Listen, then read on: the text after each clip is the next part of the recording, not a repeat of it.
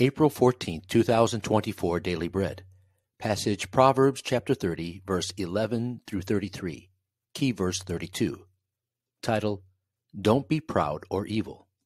There are those who curse their fathers and do not bless their mothers, those who are pure in their own eyes, and yet are not cleansed from their filth, those whose eyes are ever so haughty, whose glances are so disdainful, those whose teeth are swords and whose jaws are set with knives to devour the poor from the earth and the needy from among mankind.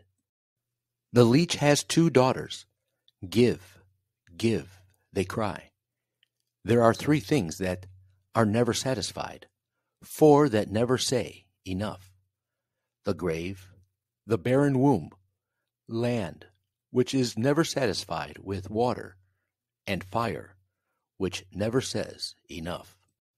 The eye that mocks a father, that scorns an aged mother, will be pecked out by the ravens of the valley, will be eaten by the vultures.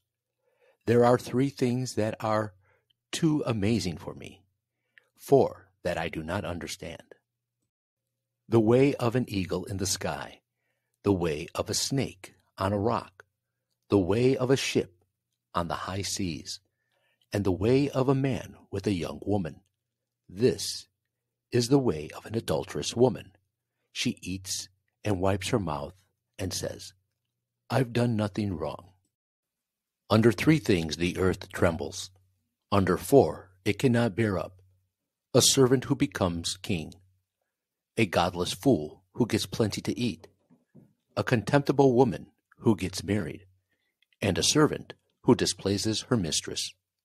4 things on earth are small, yet they are extremely wise.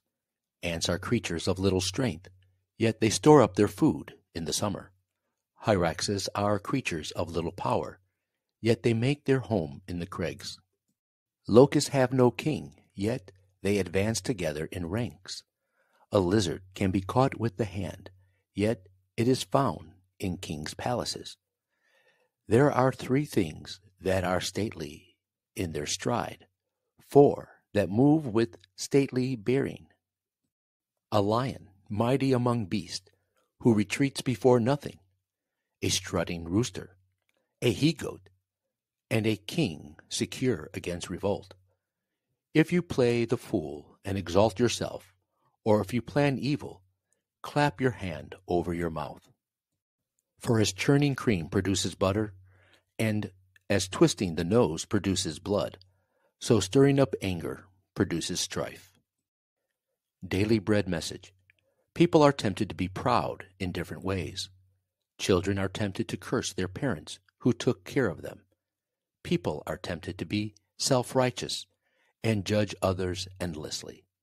Other people are tempted to look down their noses on others. Some people are tempted to use words like sharpened weapons to cut down the others. People are tempted to abandon humanity and have no pity on the poor and needy. Some other people always demand more, no matter how much they receive. How are you tempted to be proud or evil in ways such as these? The world is full of things good, bad, and awesome. We need to have wisdom to discern the good and reject the bad. We need, most of all, to guard ourselves against becoming proud and doing evil. We are all sinners and are tempted. We need to pray for God's help and protection. Prayer.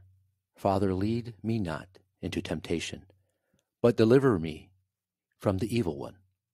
One word: resist the temptation to be proud and evil.